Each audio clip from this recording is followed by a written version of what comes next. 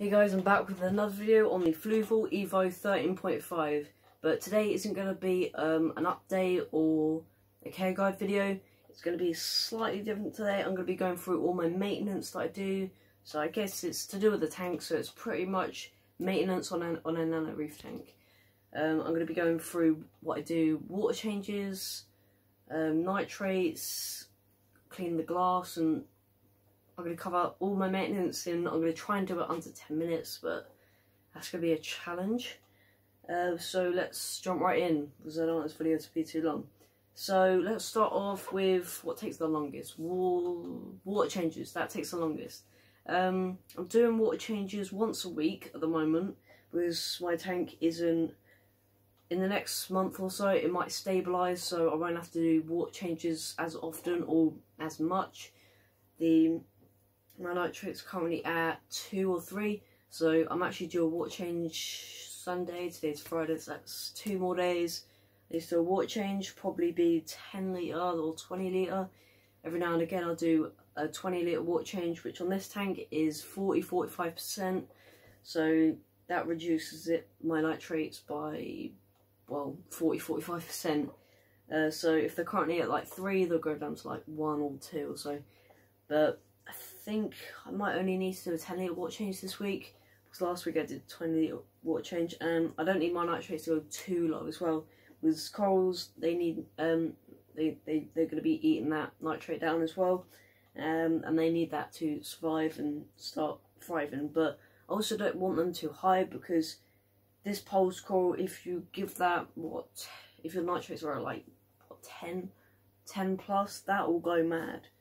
Its colour might dull it a little bit. It's not going to be as pink, especially this type. This is the nice pink type. It might go a tiny bit more paler, and it's going to grow loads as well, like really quickly, because they like loads of those nutrients to feed off. Then they'll just be, they'll be mad, and I don't want that pulse coral everywhere. Just want like a nice little ball of it on that rock. So water changes once a week, about 10 litres, sometimes 20 litres. They take about 10-20 minutes, but what I usually do is I get a 20 litre bucket, fill that up, salt, and then I've got a little pump in there and a heater, heated to the temp, which is around 26 degrees, and the salinity at 35 parts per thousand. That's what it is in the tank as well, 35 ppt. And pour it in, sometimes 10, sometimes 20. And yeah, quick and easy, 10-20 minutes, takes 20 minutes tops. And then once a month I'll go through the filtration, which is, well, I have to take that rear lid off, get everything out, which is all the sponges, the bar home, the pumps I will take out, and I'll get like a brush or something and just scrub all a slime coat that would build up in there. But I've actually never cleaned this 300 pump out, which has been in there for a month at least. So that might not even be that dirty, I don't know. I'd say once every, actually this is another thing I do weekly, and that's my return nozzles.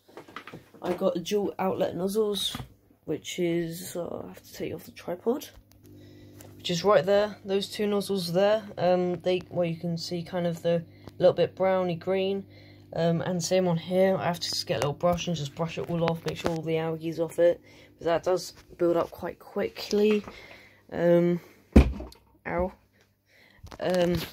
Diatoms, well, aside from the sand, I hardly ever do now. I think I only did that once. Actually, have I ever done it? No, I think I've only done that once, aside from the sand, because I hardly get any diatoms now. As you can see, sand's nice and white. Pretty much no diatoms. Where's that conch? He's in this side. He's constantly eating them, and yeah, I don't really have that many. But my dad has he's got quite a few in his tank at the moment. He's kind of got a little diatom explosion, which will last about 2 weeks. Lasts about 2 weeks for me. Yeah, go check his channel out, Nathan Willard it's called. There'll be a link in the description, so go check his channel out, and his tank, it's really cool.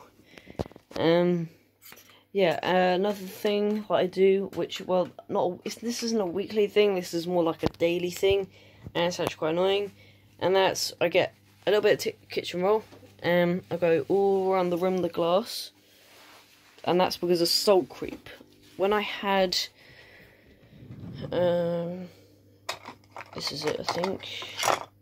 Yeah, well, this is a little piece that comes with a tank, and then you put that on the overflow bit right there.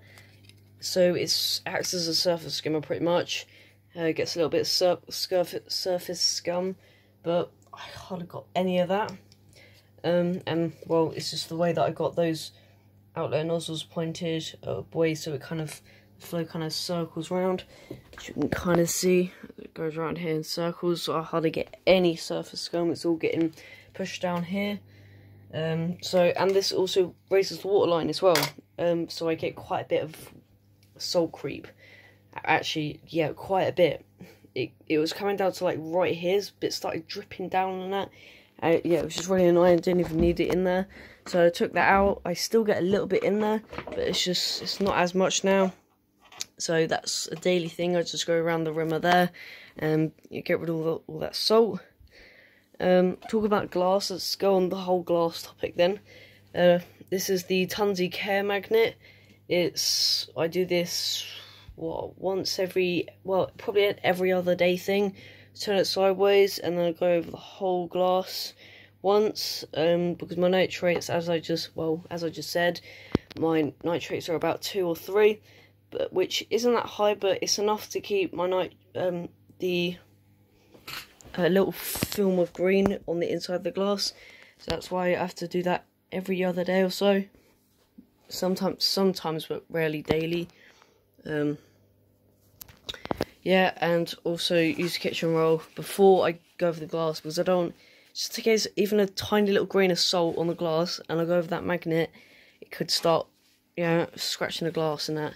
So just use that. Talking about salt, there's salt right there as well.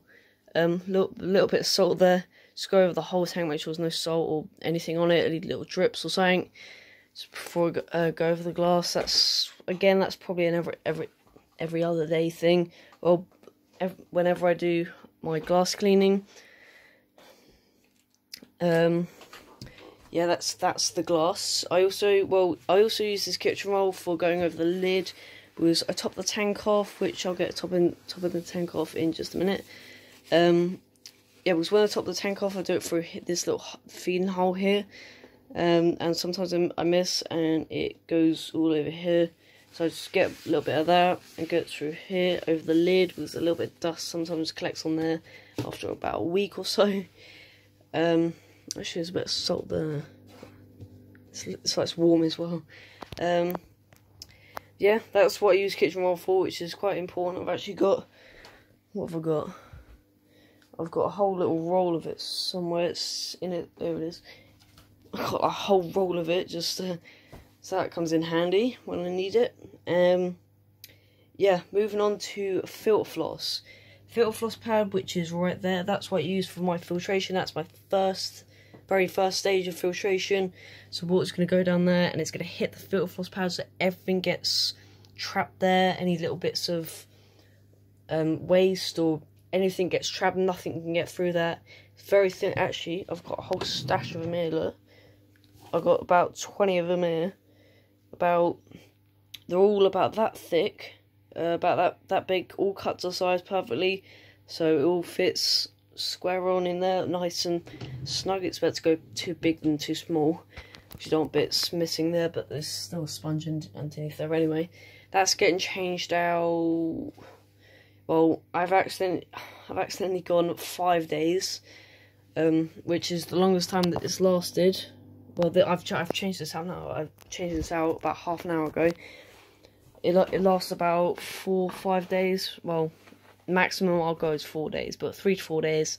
I changed that out. Was sometimes a little bit of food gets trapped on that pad, and then it starts breaking down into nitrate, and then I don't want that. So that's changed out every 3-4 days. Topping up the tank, that's been done. I've done that today as well. That's the water line at the moment. That's what I'm keeping it at. So it's a little bit over that the little overflow grates there, tiny bit over there. When it reaches about here, I top it up about a centimetre.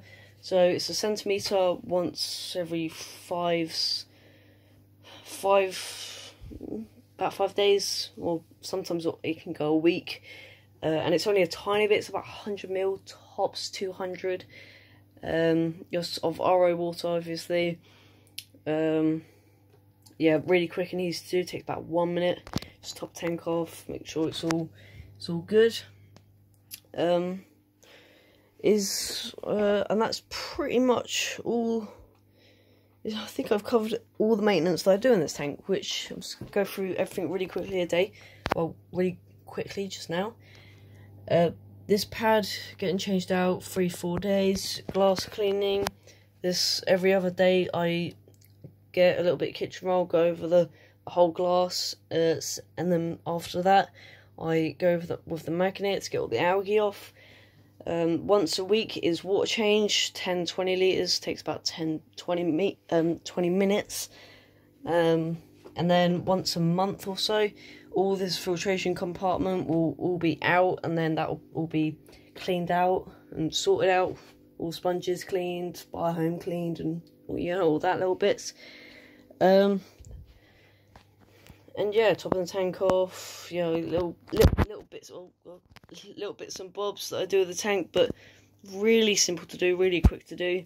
And yeah, it's great little tank, really easy maintenance. So I guess that'll do it for this video. Me trying to keep the video under 10 minutes has been unsuccessful. Mission failed. I didn't do that because we've just hit 12 minutes now. But yeah, you'll see me in a week with, I'm 80% sure I'll have another coral in here. I'm not going to say what, all I'm going to say is it's got to do with that GSP and something else. So, you'll find out in a week, probably. So, yeah, hope you enjoyed, like and subscribe, and yeah, see you then, bye.